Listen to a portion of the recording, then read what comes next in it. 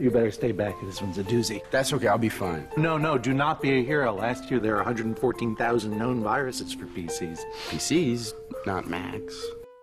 When we're talking about computers and viruses, Apple's previous advertising made it look like their computers were invulnerable to any security threats. Due to that approach, Mac users see no point in using an antivirus.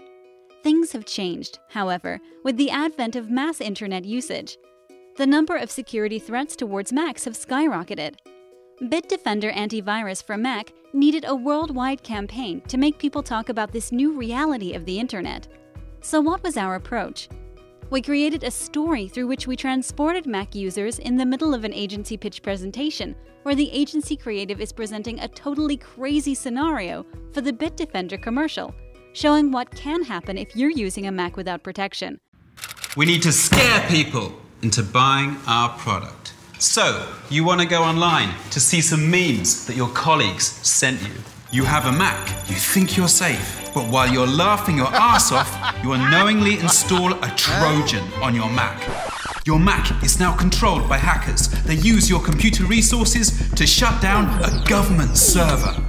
Special forces break down your door and you get 40 years in jail for terrorism.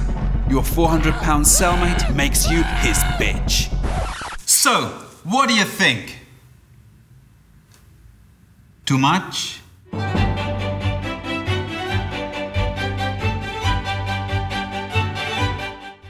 Our story spread like social media wildfire. The media reactions were quick to appear as well. Even on the official Apple forum, questions and discussions started popping up about how you can best protect a Mac. Due to the buzz we created, the download rate for the Bitdefender antivirus for Mac trial version grew spectacularly. 50% of those who visited the product website downloaded the trial version. Bitdefender antivirus for Mac registered a more than 150% increase in sales. In the end, we're happy that we managed to create a safer world for all the Macs out there.